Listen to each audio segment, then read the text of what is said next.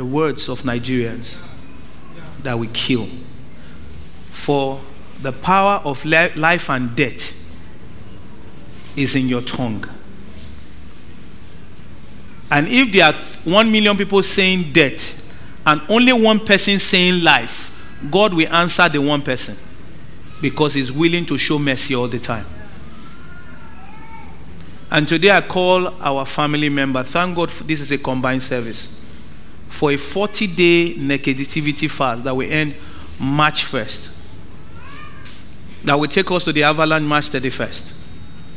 Some people are already doing a 21-day Daniel fast. And you can also take a fast. You can skip a meal for these 40 days. All I want you to do is that anytime they say there is destruction, say life. Don't speak negative about this nation. Don't speak, whether even if you are seeing it, it's a fact, not the truth.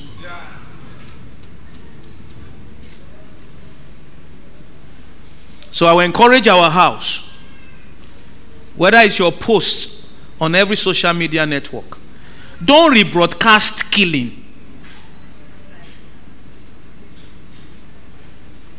Am I saying they are not killing? Yes.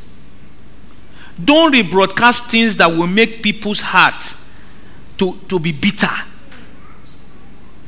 And who knows whether it's the truth, so that you don't become a weakness to a lie.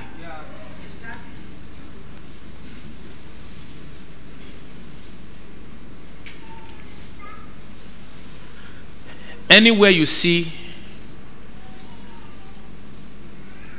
death, destruction,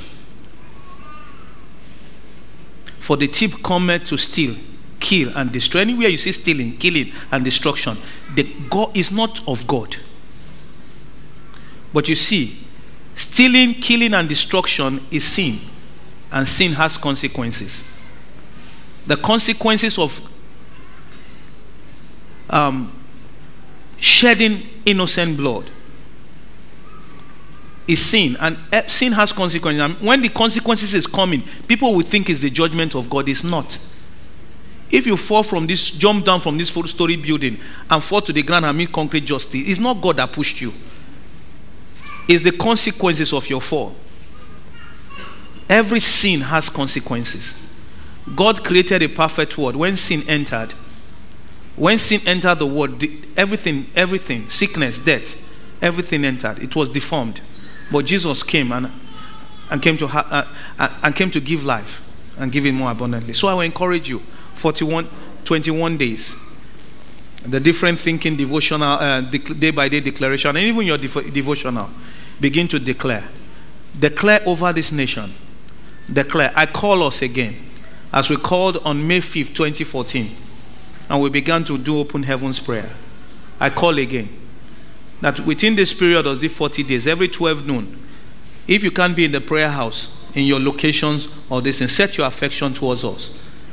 As the sun is high in the sky, the Bible says in Malachi 4:2, the sun, S-U-N, of righteousness shall arise with healing in his wing.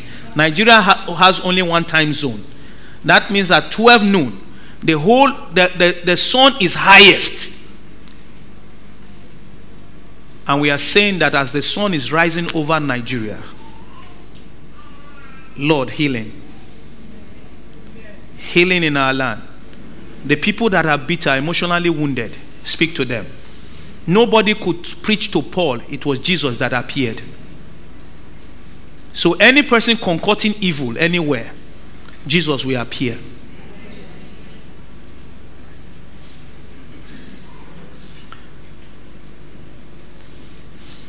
God put us here for a reason.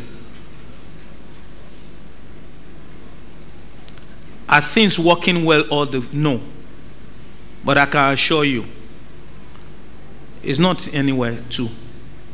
Everything is not perfect anywhere. But God put you here for a reason. And it's now time for you, if you want to pray about elections, this is the time. So that even God will show you who to vote for. So that even if your brother is contesting and the other person is, God will tell you vote for the other person. Amen. Some of you are looking at me. I'm telling you. And it's time more than ever before we need to pray. Praise the Lord. That's why the 40 days negativity fast. And you'll be declaring positive. Oh, Nigeria, no. Nigeria is going higher. We will achieve purpose. Things are rising. And things will go on. Nigeria used close to $3 billion to stop war in 2 countries. The countries that can't give them anything. No oil to take, no natural resources to take. We spent our money to stop those civil war. No country on the face of the earth has done that.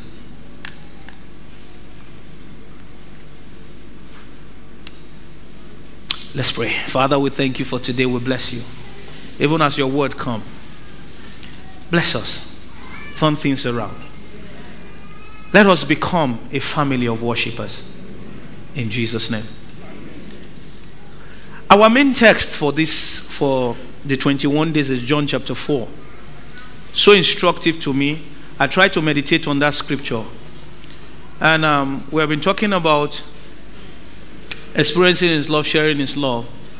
By February, we'll be having our family workshop and our family week. And also, it will end in the School of Family and Life Development. And I will encourage you to be part of that school. And there will be so much inner healing. And we'll be starting a series that time. Or the main theme for our church then will be a family of God. A family of God. In John chapter 4, verse 21 to 30 in the Passion Translation, it says, "Believe me, dear woman, the time has come when you won't worship the Father on a mountain, nor in Jerusalem, but in your heart. Your people don't really know the one they worship. We Jews worship out of our experience, for it's from the Jews that salvation is made available. Now from here on, worshiping the Father will not be a matter of the right place, but with the right heart. For God is a spirit, and he longs to have sincere worshippers who worship and adore him in the realm of the spirit and in truth." The woman said, "This is also confusing, but I do know that the anointed one is coming, the true Messiah. When he comes, he will tell us everything we need to know." Jesus said to her, "You don't have to wait any longer. The anointed one is here speaking with you. I'm the one you are looking for." At that moment, the disciples returned and were stunned to see Jesus speaking with the Samaritan woman. Yet none of them dared to ask him why or what they were discussing. All at once, the woman dropped her water jar, ran off to her village, and told everyone. Verse 29. He said, "Come and meet a man at the well who told me everything I've ever done. He could be the anointed one we have been waiting for." Hearing this, the people came streaming out of the village to see Jesus. And so, John chapter 4, the Bible says, and Jesus needed to go through Samaria. And the only thing I believe he needed to do was to go to Samaria and talk and meet the church.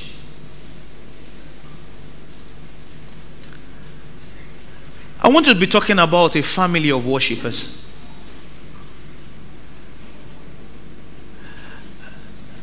You see, it's Jesus talking to the Samaritan woman was not a coincidence. The Bible says Jesus came to the well and sat down by the well. I'm sure he sat at the edge towards the mouth. Why? Because you must understand that this well that is there is the Jacob's well that is a spring-fed well. It's the normal earthly well being energized by the Adamic fallen nature. And sitting on that well, he said, "No more," is the living water. Who came to seal the well? The well that we normally drink from, that will never ever satisfy us. Nothing on earth will satisfy you. Nothing. Whether pleasure, whether fame, whether power, whether possessions will never satisfy. Because what you love, you will never be satisfied with. And so you must understand that when Jesus sat down there was a prophetic significance. That no more here, and he said, give me drink. Imagine somebody sitting on the well and say, give me drink. And the woman coming empty with empty bucket. No drink. You must understand that Jesus is not looking for people who he wants to condemn. God is looking for a family of worshippers. Look at somebody, say, we're family. You see, sometimes when we pray some prayer, Jesus looked at his disciples and told, and they asked and his disciples asked him, teach us to pray. Teach us to pray as John taught his disciples. And Jesus gave them a model prayer. And the model prayer started with our Father. And if you go down the line of that prayer, our Father who art in heaven, hallowed be thy name, thy kingdom come, thy will be done on earth as it is in heaven. Give us this day our daily